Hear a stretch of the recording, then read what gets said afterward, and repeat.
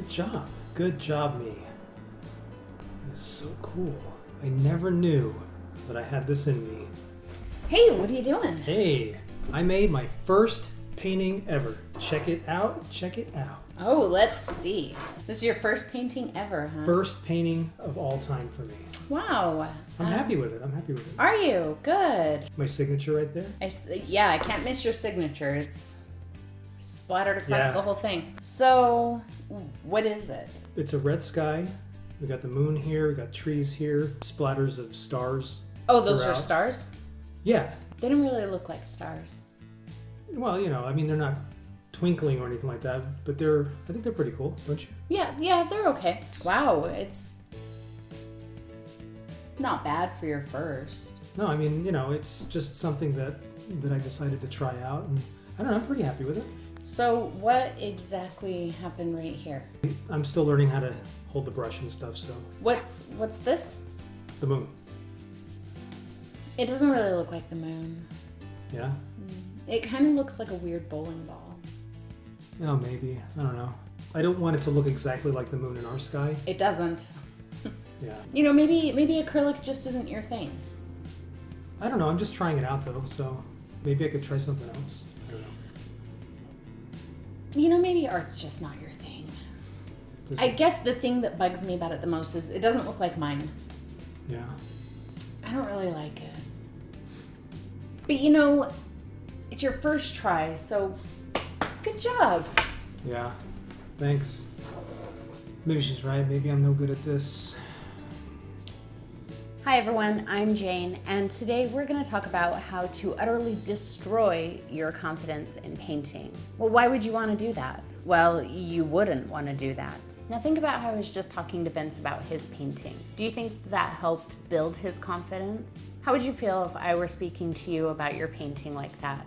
Or if a friend or a family member were to say those things to you about your painting? Whether you like your painting or not is beside the point.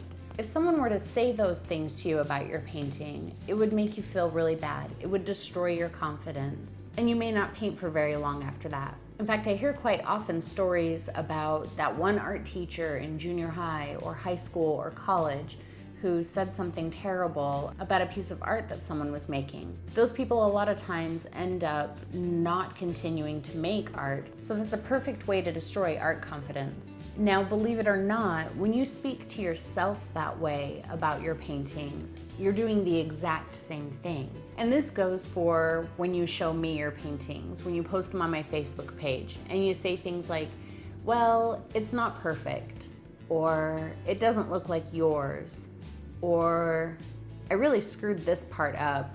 Even if you follow it up with, but I'm pretty happy with it. Think about how Vince felt when I said to him, I don't really like it, but good job for your first try. Do you think that that would encourage him to continue painting, or do you think that that would totally discourage him? Now, just because I'm telling you that you're not allowed to talk bad to yourself about your painting, just like no one else is allowed to talk bad to you about your painting, that doesn't mean that you have to like everything about your painting. It doesn't mean turn a blind eye to things that you need to work on or things that you don't like. It's perfectly okay to admit to yourself, I don't like this. But if you're gonna point out something that you don't like and admit to yourself that you don't like it, you have to be willing then to stop and look at it and think about it. Why exactly don't you like it? Do you need practice in a specific technique? Ask yourself those questions and then follow through with them. So let's see what that looks like.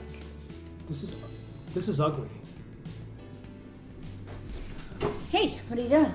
I'm trying to paint and failing miserably at it, as you can tell.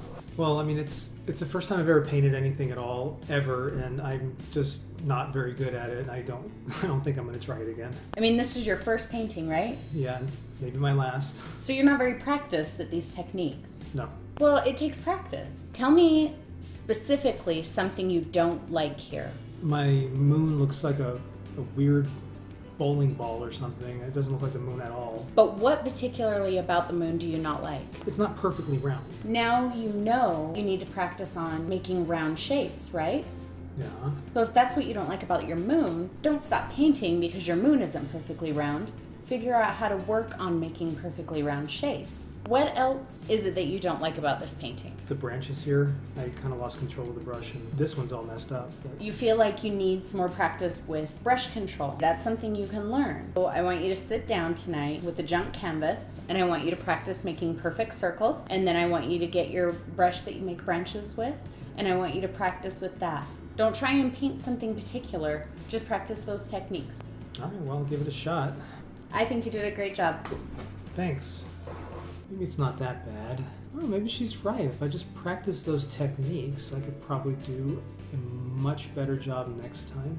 I think for the first time, I'm pretty happy with it, actually. So in that example, Vince pointed out a few things that he didn't like about his painting. And I asked him questions. Specifically, what is it that you don't like about this? It's not enough to just say, I don't like that. What don't you like about it? If you have something specific that you don't like about it, then you have a place that you can start for improvement. So he didn't like that his moon wasn't perfectly round. So he now knows that he has to focus on trying to make perfectly round moons. Another thing I hear a lot is comparing to other people's work. A lot of times people will post their paintings to my Facebook page and say things like, well, it doesn't look like yours, but I really like it. Or, I know it's not the best, but I'm still really proud of it. And that's great that you really like it, and that's great that you're really proud of it. But you shouldn't compare it to anyone else's, not even mine. Don't compare your paintings to my paintings. Your painting is your painting. Everyone is gonna do it differently. And in fact, every time you do it, it's gonna be different. Sometimes I'll paint the same thing several times. Many of my paintings and my videos I've done many, many times. Every time I do it, it looks completely different than the time before. Another point I wanna make is when you say something bad about your painting, when you share it with someone, you are giving the viewer permission and telling them to not like your painting. When you post your painting to me, I love it and it's perfect because you did it and you're proud enough of it to put it out there, and you're learning something and hopefully enjoying yourself. But when you point something out and say, I hate this part, or it's not perfect, you're telling me to look at parts that you don't like. You're telling me to look for imperfections. You shouldn't be doing that. They don't know what you intended to do and what you didn't intend to do, so there's no reason to point it out to them. Now for a learning opportunity, that's a different thing. If you post your painting to me, and like Vince, you say, I'm really proud of this, except my moon isn't perfectly round. How do I fix that? That's different. That's not talking bad. And at that point, I'm more than happy to give you pointers on how you can improve that technique. Wanting to improve a technique is totally different than bashing on your entire painting. So don't try and make anyone not like your painting. Let them decide for themselves. And if they like it, that's great. And if they don't like it, that shouldn't have any impact on how you feel about your painting. So I just want to let you guys know that I am not happy with every aspect of every one of my paintings. In fact, I don't think there's a painting that I've put out to you guys that I'm perfectly happy with everything about it. In fact, there was even a painting recently that I posted that I was not happy with the outcome. There were many things that I wanted to do over and change, but I didn't have the time. But I was really unhappy with it, and I almost didn't even finish editing the video and put it out for you. I came that close to saying that I hated my painting and that I was gonna give you a video late. But ultimately I did end up releasing it. And you know what? It has been one of your favorite paintings. Now, if I were to tell you which one of those videos it was, how do you think that it would change your impression of it? If I said, this is the video that I don't really like, this is the painting that I don't really like, would you then look at that painting with a more critical eye? And maybe you wouldn't like it as much. But I don't do that because I want to leave it up for you to decide whether or not you like it.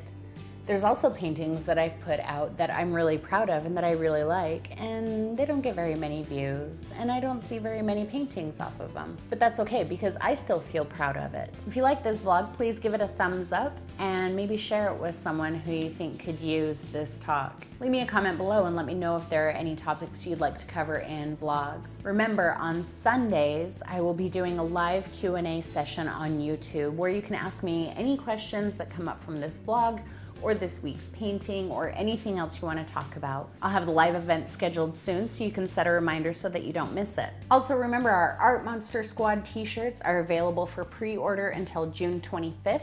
There's a link in the description below to where you can pre-order your Art Monster Squad t-shirt. After the pre-order, I will have additional shirts available to send out to you immediately, so that link will still be valid even if you're watching this after June 25th. I have a couple other designs that I'm working on right now, and I hope you guys like them. I hope to have them available soon as well. So thanks for watching, everyone, and we'll see you next time. See ya. A big thank you to my lovely husband, Mr. Jane, aka Vince. He does have his own name. Hi. You were the master of awkward. And I do actually love his painting. And yes, he actually did paint this. And this was his first painting ever? If you don't count, kiddom, yeah. My first adult painting. And I was very proud of him when he painted this. I actually love it. And so it was really hard for me to say those mean things to you. Yeah. I apologize. Did you mean it about the moon? I did not mean it about the moon. It does Okay. not look like a weird bowling ball. He cried when I was being mean to him. Just a little.